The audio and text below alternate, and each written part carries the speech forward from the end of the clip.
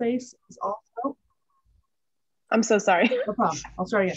My name is Jane McFarland. I'm the conservation biologist for the Tucson Audubon Society, and I'll be co-presenting this talk today with Olia Phillips, who should also be on your screen, who's the citizen science coordinator.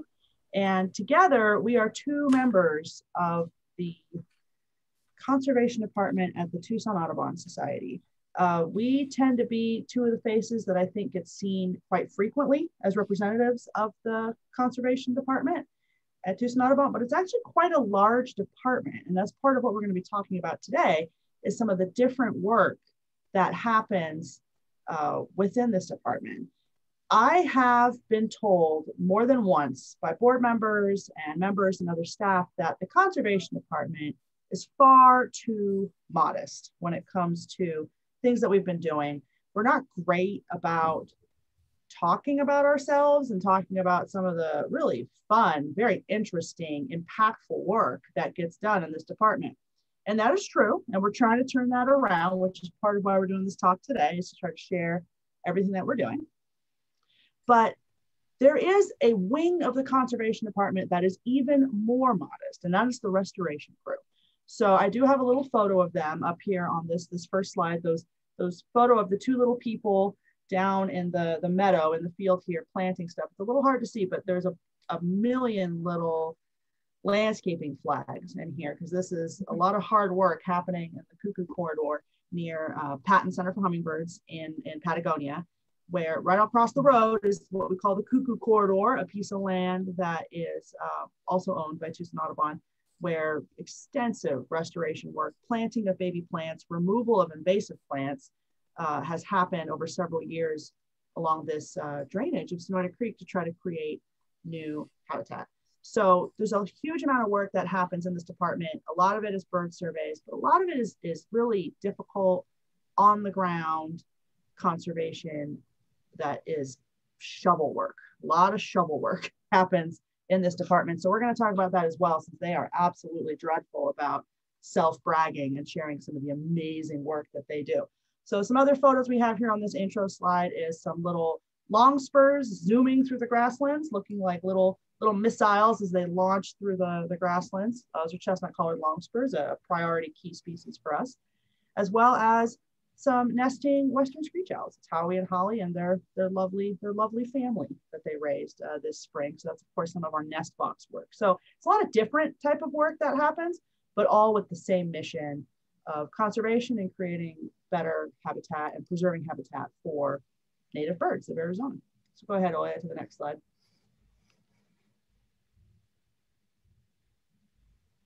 Okay, so Tucson Audubon has quite the history of bird surveys. So I'm a little partial to bird surveys. This is the main thing that I coordinate and have since I was hired here in 2010.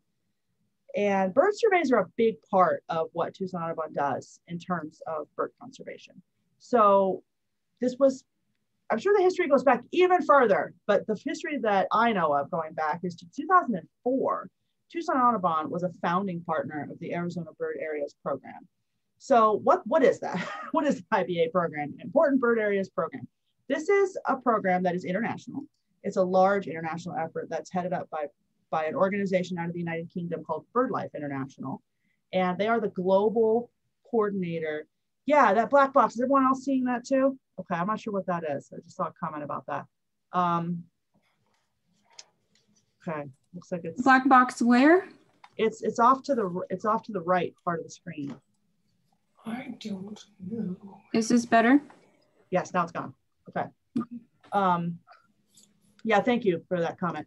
I wasn't sure if that was just showing to me or not. So BirdLife International, which I have their logo there at the bottom center, is oh, there it is again.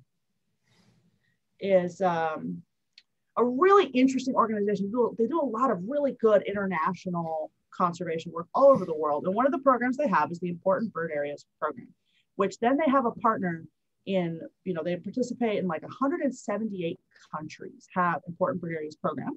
And then in the United States, it is headed up by a partner organization of the National Audubon Society. So each country sort of has an organization that's tapped that then runs it for that country. So in the United States, it's Audubon. And then how it happens in the United States is then it's broken down by the state. So within Arizona, the program was co-founded by the Tucson Audubon Society and Arizona Game and Fish, and then was then joined in by what's now known as Audubon Southwest, but was Audubon Arizona at the time. And this program is, I think, extremely effective and runs this statewide program to recognize and identify the most important habitats for native birds in Arizona. Go ahead to the next slide, Leah. So Game and Fish is a fiscal partner of this program. We really couldn't do this work without them. They're really quite important. So there are 48 important bird areas in Arizona. 19 of those have global IBA status, which means they're recognized as globally significant habitat for a global priority species. So this can be a bird species. This can be, like we have several that are global for spotted owl, Mexican spotted owl, a few that are for the chestnut-collared longspur. We even have a few for sandhill crane. So those tend to be very species focused, but this is an extremely active program where we have had over 500 volunteers over the last 7 to 10 years. And I have more than 100 that are active right now. And it's a huge community science effort. And it involves identifying which areas should be important bird areas. And then once they're identified, continuing to monitor those important bird areas. So it's got a lot of bird survey component. And it's that huge crew of dedicated and trained volunteers that really make it possible. So we do have a lot of surveys that happen that are sort of all species, regular, scheduled monitoring surveys. So like I have a really great crew in Sabino Canyon and Tanqueray Wash that do quarterly plus surveys where they just literally monitor. They walk the same route every time and record all their bird species. So that sort of work is sort of always happening in the background of IBA. So what's going on here at the bottom of the screen here is that's the header for our website. So because it's a statewide program with multiple partners, it does have its own website in addition to the Tucson Audubon website. So if you go to aziba.org, you can see a lot of information about the IBA program. All right, go ahead, Olia. And a lot of the results that we're going to talk about today, if they were IBA surveys, are on that website, linked to and housed on that website. So here's a map showing where the IBAs are, the important bird areas are within Arizona. And you can see some of them are quite big, some are quite small, but they do range throughout the entire state. So they go north to south, all the way up to the Grand Canyon and all the way as far south as the Atascosas, which literally runs up to the US-Mexico border. We have several along the Colorado River to the west and several right on the eastern border of New Mexico. So they really span the entire state and really focus on some of those really critical habitats and encompass different types of habitats. All right, go ahead, Olia. Unsurprisingly, there's quite a cluster in that southeast corner of the state. So we do a lot of those all species surveys that run in the background, which actually I'm going to be adding more routes in the very near future if you are interested in the Sonoran Desert around Tucson. But we do a lot of species-specific surveys because the IBA program is so species-driven in terms of they want you to monitor priority species, especially. We do a lot of that, and they're also really popular with volunteers, and they're a lot of fun. They're a lot of fun to do. So these are some photos of chestnut-collared longspurs, which are a really cool bird. They are. I've seen it bounce around on lists as they come out, every 6 months from different conservation organizations. They're always on the list of top 10 fastest declining species of North America, bird species, and they're often in the top 3, and every now and then they come in as top 1. So this is a critically declining, very, very rapidly declining species, and it is a really interesting one. They breed up in the tall grass prairies of like the Dakotas and Idaho, that kind of up into Canada. That portion of the United States is where they nest, and then they winter down here in Chihuahuan desert grassland. So in Southeast Arizona through sort of Southwest Texas, and then mostly in Sonora, Mexico, and Chihuahua, Mexico is where they winter. So their wintering grounds and their breeding grounds are both under pretty serious assault, which is from habitat loss, which is causing a lot of their decline. But they're really cool birds. They look like sparrows, but they're actually much closer related to birds like snow buntings. They're in that like sort of old, like the old bunting category. They're really, really cool birds, and they're very charismatic. If you haven't seen them and you're around here in the wintertime, I highly suggest you go look for them because they're really cool, and they hang out in places like Las Ciénegas and the San Rafael Valley, which are both global IBAs for this species. So we do a lot of work with them. Go ahead, Olia. And I just want to touch on them briefly. I know this is supposed to be a talk about the spring surveys, but that is a really important one that we do. Another project that we have only in the last few years, sort of always running in the background, is our new love of these sound recorders. So this is a really cool technology. They're from Wildlife Acoustics, which is a company that specializes in equipment for bird survey or just for wildlife monitoring. A lot of their equipment is for bats. Some of it's for frogs, but we use the equipment that is very suitable for birds. So they're electronic devices that you put out on the landscape, and you can program them to record ambient sound. So we've done some different experiments with them. We do have a bat one too that we put out sometimes to get bat data, which is really cool. But we have these electronic devices that we put out. We've done different studies with them. We did a cuckoo study in the Coronado National Forest in 2016 with the Forest Service, which is actually how we found out about this technology and began to appreciate how really cool it was. We did a winter survey by putting the recorders out at cattle tanks in the grasslands to see how often the long spurs came to the tanks. This last spring, we did a moonlight study with elf owls, putting the recorders out programmed to record at night to see if there was a change in how much elf owls vocalized according to moon phase, which is something that has been published about quite a lot and no one seems to be able to agree. We also put them out to see when Lucy's warblers first arrived.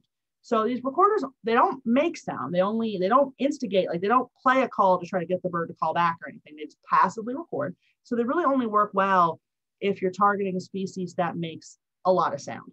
So all these species do.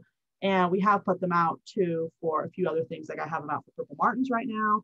We're putting them out for trying to see where different places purple martins might be in the Altar Valley. So they work really well for birds that make a lot of noise. Go ahead, Olia. It's very cool technology with really cool software that goes with it. So the good old fashioned surveys of people going out and looking for things is still our absolute bread and butter. This is such a good way. Now, oftentimes those sound recorders work really well in tandem with in-person surveys. I have rarely found an instance where they work well without an in-person component as well. They work really well to sort of verify occupancy, but if you want actual numbers of birds and exact locations, you just gotta go out in the field and look for them the old school way. So this is some data we have from our gilded flicker surveys of the Tucson Sky Islands IBA, which is a very large IBA to the east of Tucson, which is Saguaro National Park East, plus Catalina State Park, plus that whole section of Coronado National Forest that is like Mount Lemmon and into the Rincons, which is mostly Park Service land. But huge, huge IBA. It's got desert and Sky Island in it. And this Sonoran Desert aspect within the Saguaro National Park, we did gilded flicker callback surveys, which was great. It was a lot of fun. People found a lot of flickers. And this is a species that is a continental qualifying IBA bird, which is why we focused on it. And Sonoran Desert, of course, being a big focus for Tucson Audubon. So if you wanted, all these maps that I'm going to show are screenshots, but they're all Google My Maps, which means they're, you can move around in them. You can zoom in, zoom out, sort of pan around. They're interactive maps. So those are all available on that aziba.org website. And I will also include the links in the follow-up message after this talk. So go ahead to the next slide, Olia. So gilded flickers was a big priority one for us, but by far the most popular survey that we've offered in the last few years is the elf owl survey. I should have seen this coming because elf owls are the best. They're so cool. They're so fierce and adorable and just amazing birds. But man, this has been such a fun survey to do. And we've done it the last several years. And we did a really, really good survey this spring. So in April, we had, and Saguaro National Park has been a partner in these surveys from the beginning. They've been so great, giving us special access to the park after hours, even giving us a few staff to help, a few interns to help with the survey. It's been great. Very, very good partners. And we give all that data to them as well. And Pima County has also been a very good partner, helping us when we do the west side surveys in Tucson Mountain Park. So The survey results this year were very interesting. We had a lot of elf owls, so our total there was over 200. That 200 detections. It's like 218, I think, detections of elf owls over the 2-night survey, and that was high. It was a very good survey, and I think a lot of it had to do with the late arrival. The elf owls. A lot of people were commenting that, hey, I usually get an elf owl in my yard. I haven't had one. What's going on? And they seem to be about 2 weeks late this year. And I think that made a difference on the survey. I think it made them a little more detectable because they were at an earlier nesting phase than we usually see them on this survey weekend. And the females were being very noisy and the males were being very noisy, and it made it really easy to survey for them. So our number was quite high, but this is about to be a theme that you're going to see, is that they seemed a bit late. Go to the next slide. They seemed a bit late this year. They did turn up, and they seems like they turned up in pretty normal numbers, but quite late. So this is our data from the West Side survey, which happened on a consecutive night of the East Side survey. And we had a lot of elf owls here too. It was good. So we do the portion of Tucson, which would be the Saguaro National Park West region, plus Tucson Mountain Park of Pima County. And Pima County is now a very valued partner in helping us do these surveys. So we had a lot of owls on the West Side too. And we record all species. So that's why there's different colors here. The little brown markers are the elf owls, but the other colors are other night birds like western screech owls, common poor willows, great horned owls. So we do record all the birds we find, but those elf owls are the main focus. And that's very much IBA tied, where they are a continental qualifying species for IBA. Go ahead, Julia. And they're really cool birds, incredibly charismatic.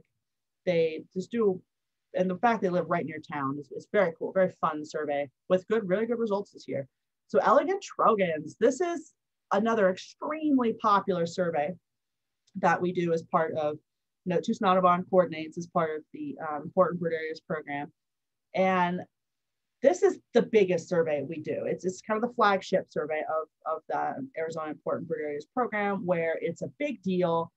It involves close to 100 people just for this survey alone for all 5 mountain ranges over 3 weekends. It's a lot of work. It's a huge effort, and it is really the only breeding season survey of elegant trogons anywhere in the United States. And this is by far the stronghold breeding population within the United States. So we are the ones that are monitoring these birds.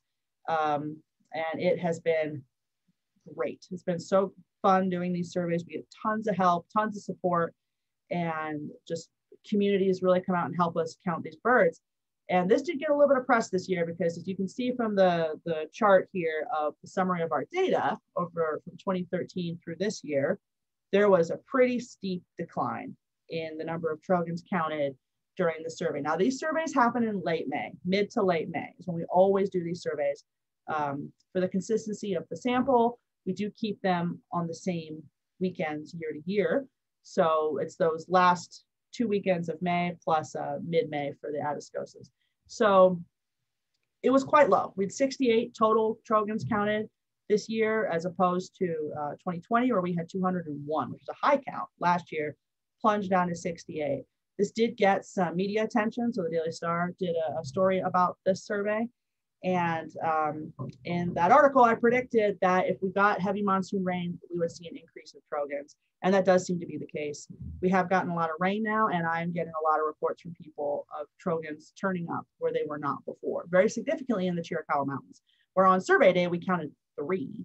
And now there seems to be multiple breeding pairs in South Fork. So they turned up late, and they are breeding way late, months later than they usually do. Copulation's been observed, nesting's been observed months later than normal, but they are going for it. And the way this monsoon's been, I think it's going to be well worth their time to try to breed. Let's go ahead, Olia. But very cool survey, and very much a bird that is charismatic and indicative of this Southeast Arizona amazing bird habitat. So I also have a very cool interactive map that you can access on our website. You can zoom in and see where the trogons were. The different color icons indicate different things. So like the little red face is a male, the orange face is a pair. So this is the data from the survey. So the X's are areas that were searched, but no trogons were found. So it's not that nobody looked, it's that someone looked very carefully and did not find trogons. So I turned it off to take this screenshot, but I do have a layer right below it that you can turn on and off called additional sightings outside of survey. So that's where I'm putting all the data as it comes to me of people saying, oh, there's trogons nesting in Madera Canyon, I'm putting that kind of information in that separate layer. So this is outside of survey data, but it informs us of what happens if a drought breaks, if a drought ends. So that's been a very cool map to pan around in. And you can also turn on previous years too that are on that map if you like and see and kind of compare what happened year to year. So go ahead, Ola, to the next slide. But it's been fascinating seeing what happened with the trogons. And this is part of the story. So the monsoon is really important for all these species. Even those wintering birds like the chestnut collared longspurs are vastly affected by the monsoon, since those grasslands, a lot of their food stores are created during the monsoon. So if those grasslands don't turn green and produce seed, there's not going to be seed for the longspurs to eat during the winter. So this past winter survey, actually our longspur numbers were incredibly low, like fewer than 10 in the San Rafael Valley, where usually we get 300 to 400, up to 500. So very, very low. And when I checked the eBird data about central Mexico, there was enormous numbers of longspurs. So I think they clustered further south than they normally do. That's how they adapted to that challenge. But this is the 2018 monsoon rainfall. And how this map works is these are really cool maps that you can access from the University of Arizona, where they keep track of rainfall and then they show it using, mapping technologies, and they're assigning colors to the number of inches of rainfall that fell in those areas during the monsoon only. So which they count as mid-June through the end of September. So this is a map from 2018. You can see there's some, lots of red clusters on this map north of Tucson, and then light green. So it ranged from 6 to 12 inches, sort of in southeast Arizona in 2018. Go ahead, Olia. And these are really cool, and you can access them yourself and play around with them. They're really, really cool maps. It's a nice free service that U of A offers. So this is 2019, which was a relatively normal year where you had just about 12 to 14 inches in spots south of Tucson around Sierra Vista and the Chiricahuas. And then around Tucson, it was at least within town, it looks like maybe 6 inches in the desert and then up to 10 in the mountains, which is a bit low, but relatively normal. Go ahead, Olia, to the next one. It's not by no means a high monsoon, but here's 2020 and it's just absolutely falls off the table. It's really, really low. And you can see here, the color scale is actually changing. It's so low. So red patches are 6 inches on this map of 2020. That's how low the rainfall was. And up through orange is only 8. Whereas before we were getting, 12 to 15 in those orange categories. So very, very, very low monsoon. It was absolutely, it was heartbreaking to see how bad it was. And everyone started calling it a non-soon because it was just so little rainfall. Go ahead, Olia. And interestingly, U of A is generating maps day by day of an incomplete set. So this is 6:15 through yesterday, 6:15 to 7:25. This is the monsoon so far this year. And orange to red is 8 to 12. And you can see that, the whole southeast Arizona is anywhere from 5 to 12 inches just so far this year. Like July is not even over yet. We have all of August and by their calculation, all of September left for the monsoon. So we are way ahead of the curve this year's monsoon, as opposed to last year's monsoon.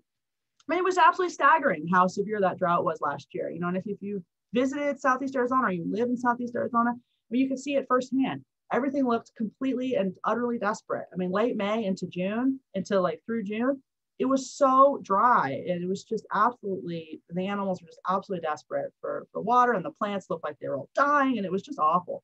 So go ahead, Olia. And that really impacted a lot of our surveys and a lot of our NestWatch results for this year. So this is a really cool map too that U of A made showing rainfall disparity. So the sort of like the browner an area is, the more below average rainfall happened for the monsoon of 2020. So this is really a very cool map. It's also really neat. I'm really impressed with this stuff that U of A is putting out, their sort of agriculture extension. Very interesting stuff. They're doing really cool mapping. And I encourage you to check it out. If you just Google, U of A monsoon map, you'll see all these amazing options that they have. It's really, really interesting to look at. And it's been very informative for trying to figure out what's going on with some of the birds that Oli and I have been, and our many volunteers, this whole department, plus our many amazing volunteers have been keeping an eye on. All right, go ahead, Olia. All right, there seems to be a bit of a lag between me changing the slides. Yeah, that's happened showing up for before. everyone. So that's why I save a sentence or two Good. while it's changing. Yeah, sorry about that. But yeah, so the past year has been difficult for nesting birds in Arizona, and we were able to monitor this behavior or their adapting behavior of the target species that we monitor for our nest box program.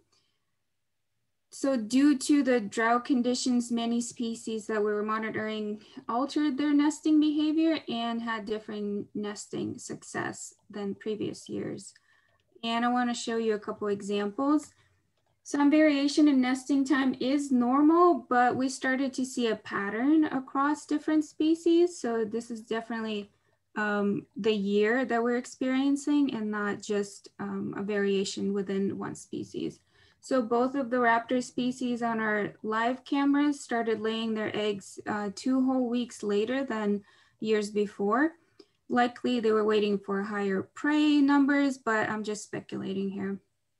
Both of the American kestrel and the screech owls successfully fledged their chicks this year, so that's good.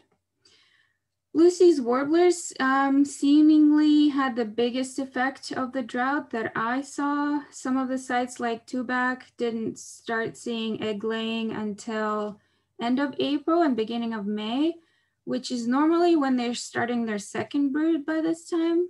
And I also noticed that they were having smaller broods and only 1 to 2 chicks were fledging. Many have abandoned their nests before even laying eggs, and many did not have a second brood the way they normally would. No, so not a good year for them, but that's the ebbs and flows of breeding success with birds, and I'm sure they'll rebound next spring. Our bluebird boxes near Sonoyta, they became active closer to the end of April and beginning of May, when normally there's a lot of activity in April. They also started nesting later into the season than previously seen. So this year we've had 6 bluebird and 6 flycatcher nests in those boxes. So thankfully we're still seeing activity there. On a lighter note, this year we had made good progress on our NABS grant study. North American Bluebird Society gave us a grant to study Lucy's warblers up close and personal using cameras. And we were able to purchase 10 trail cameras and 3 live cameras. 1 was also donated to us. Live cameras were used in places that had success or access to an outlet and Wi-Fi. And this allowed us to have that 24/7 monitoring of the nests without disturbing the birds. Trail cameras were equipped with close-up lenses, and we installed them in Tubac pointed at active nests. We're hoping to record major events during nesting, as well as any potential nest parasitism and predation, if that happened. And so we're able to perfect our technique in installing a close-up lens on a set of no glow trail cameras. So that just means that they do not have a flash that would disturb nesting birds at night. The middle price range cameras that we were buying are designed for detecting things from a larger distance than what we were hoping to use them for. So putting a close-up lens really helped us capture things up close. And here's a couple of snippets of what we saw. This is a cowbird female checking out a beginning of a Lucy's warbler's nest. Lucy's did not end up nesting here actually for whatever reason, so the cowbird did not lay an egg there. And this is an example of our view that was of an active nest. And this nest successfully fledged just 1 chick. Again, the low brood numbers this year. And this Buick's wren here was stealing Lucy's warbler nesting material. That's a hot commodity. If someone already collected it, might as well take it. And Buick's wrens that's in their character, I think. So we'll continue to use our trail cameras and learn more about what happens where we're not there. And our technique has definitely improved over this past year. Shifting gears here to our next program update, we have so much news to share with you, so we're kind of just zooming by, but we're happy to answer any questions as well. So we launched a brand new program this year. It's called Bird Safe Buildings. We're able to do so with the help of 2 grants, one from National Audubon and another from Tracy Aviary, who are our long-term supporter and have also funded our Lucy's Warbler study a few years back. And with this program, we aim to address the 2 factors of bird window strikes, the residential low-rise buildings, as well as the commercial high-rise buildings. As of today, we have 120 program registrants. The registration we have on our website serves as a way for us to get a sense of who and where people are taking action to prevent window strikes, and also which methods they're using. Each participant who opted in received a letter of recognition and a program decal that you're seeing in the upper right corner there. We also distributed a close to 400 free decal kits, and you're seeing them in action on the lower right. And those are used as an outreach and also for people to take action. They're free. If you would like one, we have them at our Nature Shop counter for pickup. We also distributed them at various bird-related shops, as well as Tucson Wildlife Center and Reed Park Zoo to reach the general public. We also created a demonstration wall at Mason Center here on the northwest side. This is the north side of the main house, displaying 4 different ways to make your windows visible to birds and prevent window strikes. The methods displayed here are of various prices, difficulty of installation, and coverage. So you can check it out in person at Mason Center, or I would also encourage you to watch our YouTube video of how I put them up and what it looks like and the price points and everything like that. I'll also share this link in the follow-up email for you to see. And as part of the program, we also created walking routes to document strikes during migration period in downtown Tucson and University of Arizona. The information is to be used to contribute to the national database, as well as identifying particularly problematic buildings here. At the same time, we recorded migration intensity in Arizona using birdcast.org. Interestingly, so this is what it would look like for the whole state for the night of, for example, this one is May 6th, and the different levels of high, medium, and low. And interestingly, we found carcasses of migratory species after a medium to high migration intensity in the area. And since most songbirds migrate at night, the mortality were found the morning after.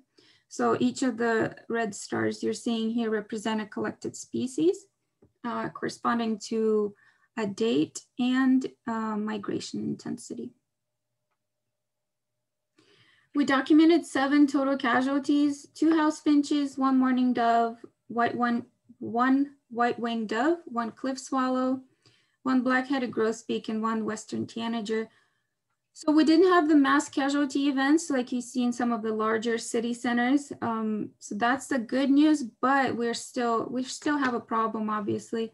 And we'll use this information to approach building managers to amend the windows or lighting of the buildings to prevent this from happening in the future.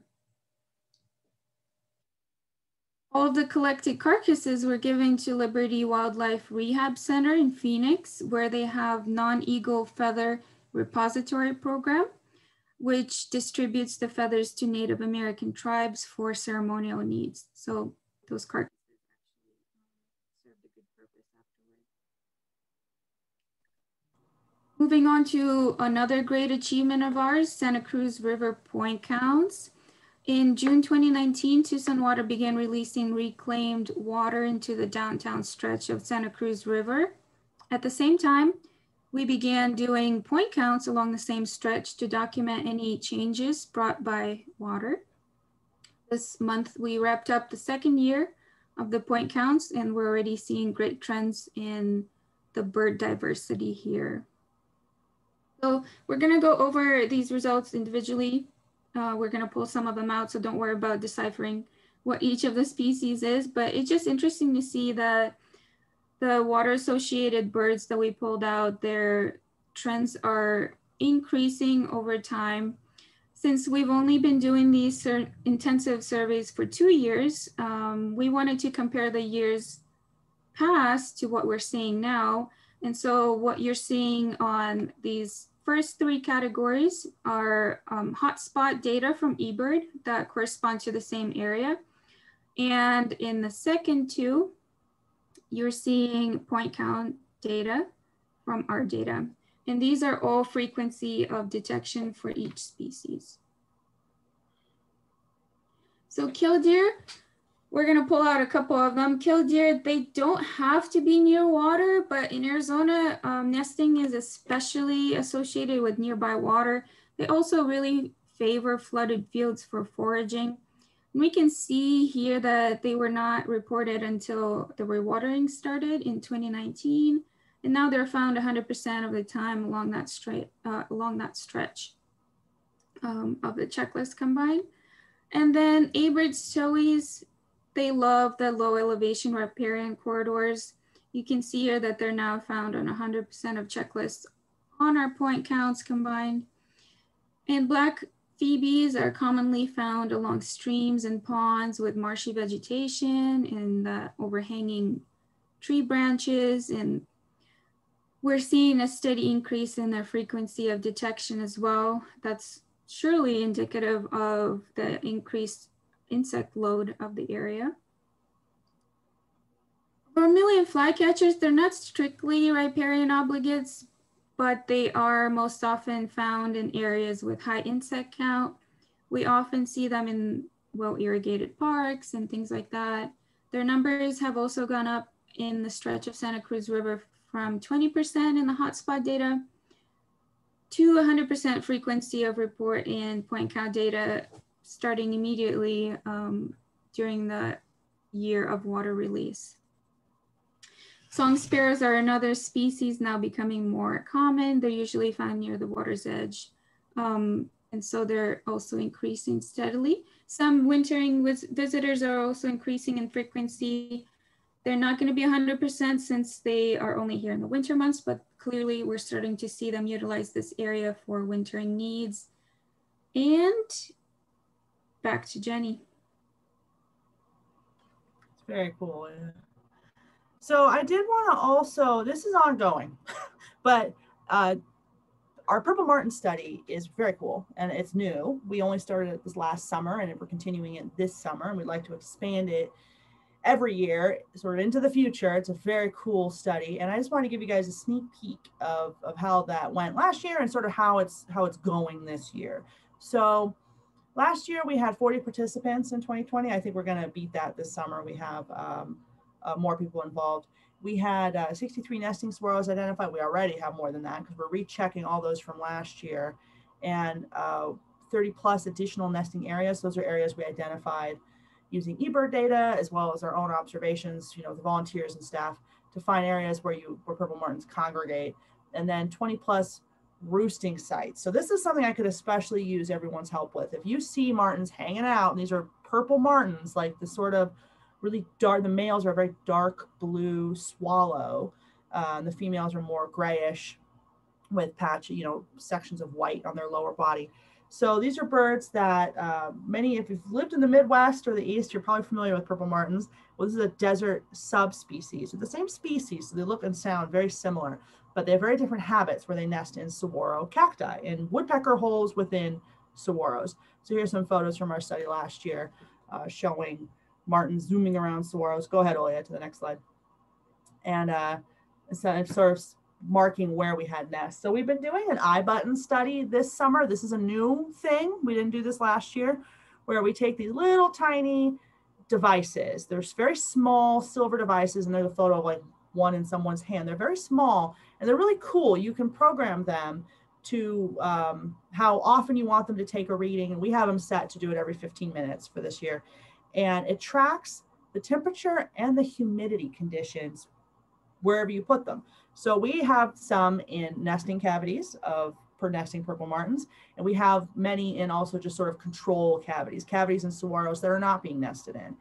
And we're also going to put some in nest boxes, both insulated and non-insulated nest boxes, and then compare how different the conditions are temperature and humidity wise within these nesting cavities of saguaros. This has been a topic of speculation from many biologists over the decades of these birds are nesting in saguaros. That must be a pretty primo spot. I bet it's a lot cooler and more humid than the outside conditions. But we're going to find out. So these eye buttons are in select nesting cavities right now. And at the end of the season, we don't know what the data is till we retrieve the buttons. But at the end of the season, we'll get those buttons out of those cavities when the birds are long gone.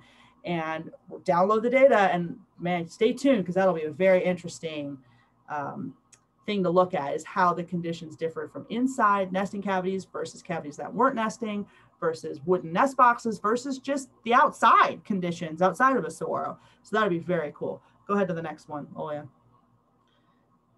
So we're doing endoscope. So last year we did endoscope research with just me and Olia doing it. We were able to get a permit for the two of us to figure this out, to figure out how to take a little tiny camera, put it on the end of a really long telescoping pole, and then use that pole and the little camera to look inside nests and see what's going on with those, what stage those nests were currently at, which is really important data and has barely been studied by anybody. There was one really cool study that happened in the late 80s from Bridget Stoochberry. It was a researcher out here.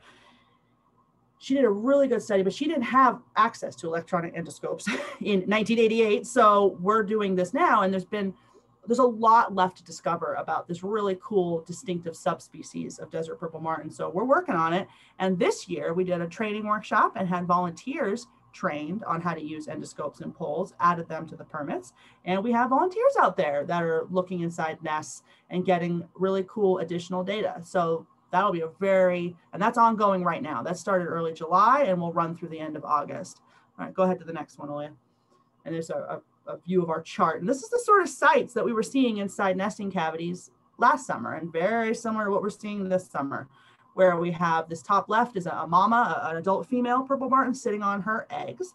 And then top right is some little pink, very fresh new chicks.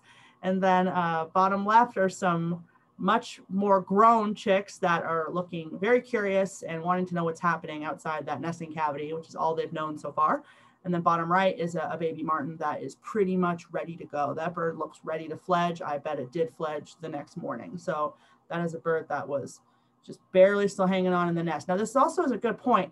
These photos are showing 1 to 2 to 3 eggs or babies in a nest. And that was very typical of what we saw last summer during that non-soon.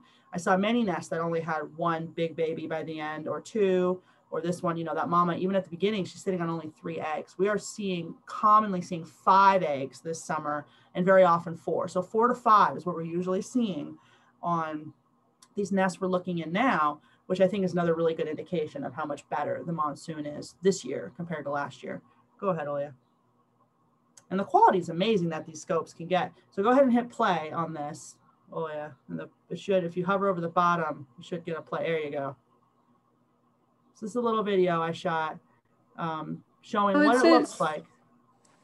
It's not playing, it says on the video. Oh, okay, all right. I do have this posted on the Tucson Audubon YouTube channel if you guys want to check it out, and I'll link to it too in the info email.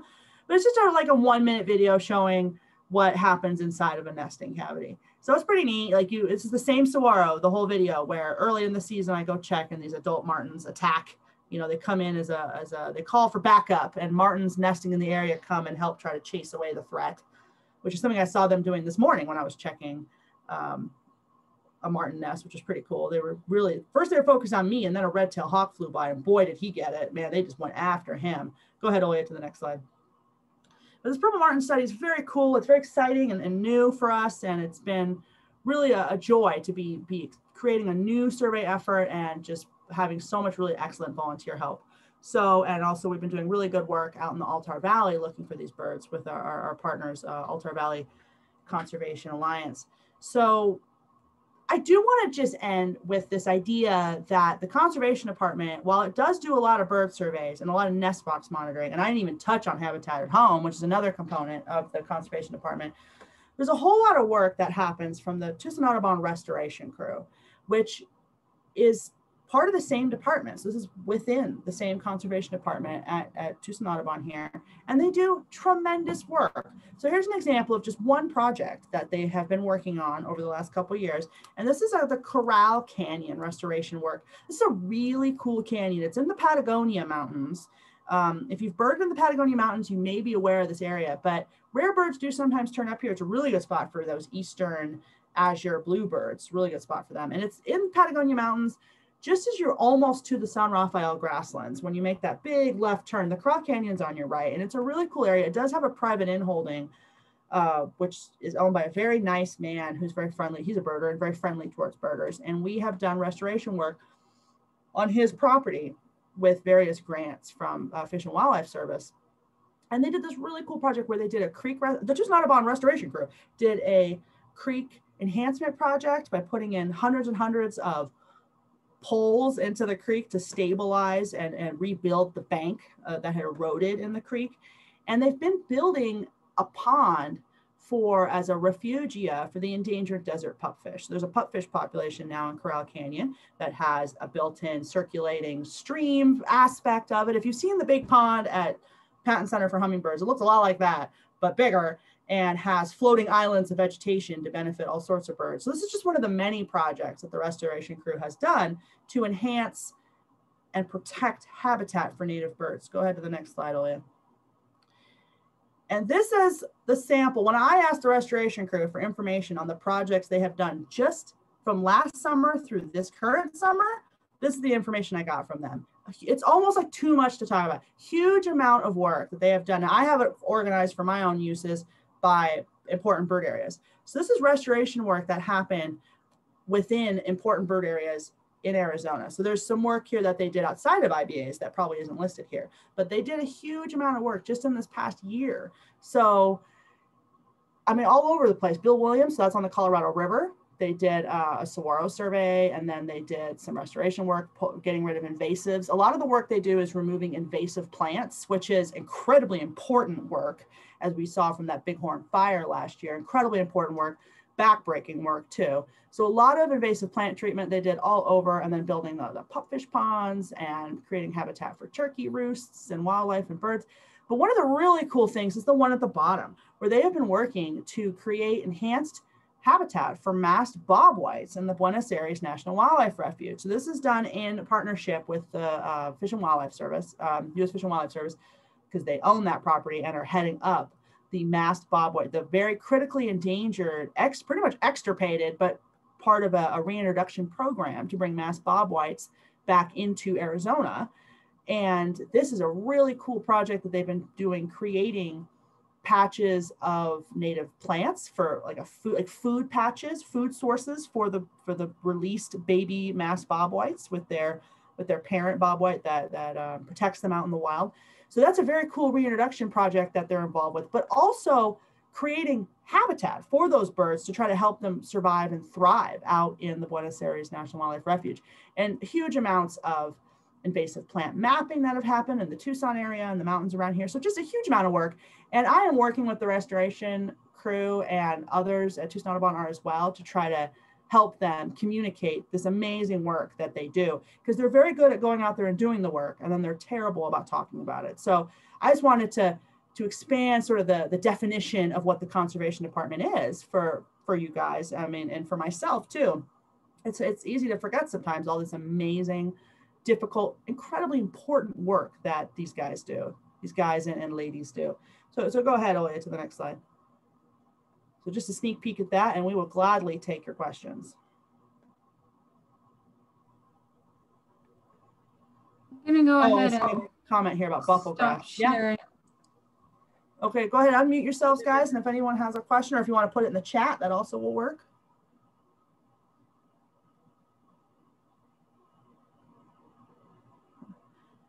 I do see a comment here about the buffalo grass. Yeah, that's one of the main plants that the restoration crew have been targeting, as well as many other organizations in the Tucson area, because it is quite the problem, that buffalo grass.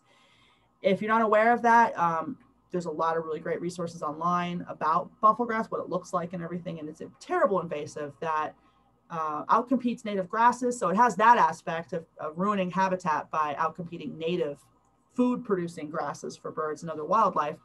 And it also is a huge fire risk. Not only does it catch fire incredibly easily, it burns at a much higher temperature than normal dead grass. So that was part of what fueled that bighorn fire in the Catalinas last summer, was that buffalo grass that carried the fire very hot through the desert up into the higher elevations and just killed so many saguaro and other cacti, because it burns so hot it will just kill saguaros. Okay, so this is Buffalo Up Green Up reported. Yes, so this is something that the restoration crew was telling me about, where the green up is actually incredibly important for their restoration efforts, for their fighting efforts, where they go out and you have to spray the buffalo grass. It's most effective for buffalo grass or any of these invasives when they're young and they're green and they're tender. And yeah, 50% or more green, exactly. They have to be very green, and then you spray them, and that's the most effective way to just kill them dead before they produce new seeds. So I saw a question about bluebirds too. How did the bluebirds do as compared to past years? Oh yeah, that's all you. So they didn't do too bad, maybe about 25% less in the number of nests that they did. But we're also I didn't see any nests from other species that would normally use a nest box, like Buick's wrens over there and bridal titmice that used our nest boxes. So just the flycatchers and the bluebirds, and about 25% less this year. Excellent. Yeah, the nest box program has been really interesting, because that's one of the sort of most quick and effective ways to improve a habitat for species that need need cavities for nesting, as cavities are often a limiting resource for them, and putting up a nest box can really make area that's otherwise suitable suddenly turn it into breeding habitat. So Paula brings up a really, really interesting point here, that if you encounter buffalo grass while you're out birding or just out recreating, hiking, whatever, that you can actually report that online. So she has the link here, buffalograss.usapn.org, and I'm going to actually make sure that gets in the email to everybody, because if you find buffalo grass, even in your own property, you can report it. And that's great, Paula. Thank you. That's very good information. So we'll make sure that goes out to everybody too. And boy, the restoration crew will appreciate it. Not just today, when I was out in the west side of Tucson looking for purple martins, I saw the Saguaro National Park beat back buffalo grass crew getting ready to go to work. So it's so little effort to introduce an invasive species and so much work to try to get rid of it, has been the takeaway for me from the restoration crew. Yeah. Jenny, I have a purple martin question. Yes. So did you guys see, you saw that they were laying fewer eggs in last year's clutches versus this year's clutches. Do you have a difference, or do you know yet if you have a difference in hatch rate, in how many, let's say you saw 3 eggs, how many hatched and made it to fledge? It's a good question, Taylor. They're just starting to hatch now. Now so last year was the very first year we did it. So I sort of was thinking of that as like what was normal. And now I'm getting a sense that was kind of probably a pretty abnormal year because it was so dry. But I did see nests last year that had a chick and then unhatched eggs. So we do have that information from last year, and they're just starting to sort of hatch out now. So that is something that we are going to be reporting on at the end of the season. Yeah, it's a very cool. Good question. The clutch size certainly on average is larger this year over last year from what we've seen. Yeah. Yeah, that's really interesting. Thank you. Any other questions on any of these many bird surveys and restoration efforts we're talking about? Oh yes, give a report next year. Yes, we are planning on doing this pretty much every year. I really want to try to make sure that this information that we find with all the help of these volunteers gets out as broadly as possible. I've been also really big on sharing this data. So another project we do is the Tucson bird count, which is a big urban bird count that we do 4 times a year, but every spring. And I have been very sharing with that data, and any study that wants either a subset for species. So we've shared data with a study that was looking at verdins, and one that was looking at vermilion flycatchers, and one with cactus wrens. But I have a grad student now who's going to be looking at the entire data set on a city-wide and a valley-wide level, comparing it to urbanization, that kind of thing. So as things like that come up, we're definitely going to be presenting on that to you folks.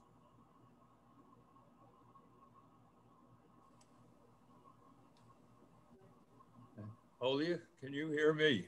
Yes. I've got a question about your Lucy's warbler nest boxes. Are you still monitoring? No, we have stopped at the end of June, because normally they would stop at the beginning of June, but we thought maybe some second broods would be observed, but they don't usually nest this late, and they're not nesting this late this year. Even with as late as they got started for the first nesting? What's that? I think they wouldn't. Of the first nesting was very late, and you think they would not nest again, even into July? So yeah, so they did start late, and so they basically had enough time for one brood, is what I'm thinking, because I didn't notice another brood for them after the first one hatched and that middle time. So they weren't lucky enough to experience the rains that we started getting in July. So June, it was pretty dry, and so at that point they have completed their nesting cycle, and they usually nest very early, spring nesters, because they are cavity nesters, so it is a bit warmer, but they take advantage of the spring insect load for them, and it hasn't been very good this year. Now, a lot of our nest boxes for Lucy's are in yards where people report what's going on with them. So if people did see summer nesting, that would be reported to us. Right. If that was. What's that? I have some nest boxes down Smith Canyon, and oh yes, I was going to go down and check them, but maybe it's not worth it. The last time I checked was about the 1st of July, and they pretty much finished. Yeah. Yeah. You probably won't see checking. I probably won't see any new activity there, but yeah. So if you checked in July, then that's probably the finish of the data set there. Do you create artificial saguaro nesting areas, and are they successful, Jenny? Yeah, so I did comment, I did type in a response, but yeah, that's a good question. Is like trying to make it, so the desert purple martins, so far as we know, pretty much exclusively nest in living saguaro cavities. They've never been reported using nest boxes of any kind. And we are going to be looking into that. So we're going to sort of do a prototype this summer of an insulated box, because a regular nest box clearly doesn't cut it. It must get too hot or not humid enough inside of those boxes compared to a saguaro. So there was work done on this by other researchers for the cactus fergus pygmy owls, trying to create artificial nesting cavities for them that mimicked saguaros. And they ended up making these huge sort of styrofoam insulated concoctions that worked pretty well. So we will be trying different types of insulated boxes, and using eye buttons to test the conditions inside and see how they compare to actual saguaro cavities. And then maybe next year, depending on, we do have a big grant application in with Disney Conservation Fund. And if we get that big funding package from them, as well as funds a lot of great partners to help with this project too, we'll be probably doing a nest box design contest with high schools in Tucson to try to come up with some designs that we will then test. And then of course, let the martins vote, put them up and see if the martins like them to nest in them. So yeah, that is something we have been thinking about actively and are working on.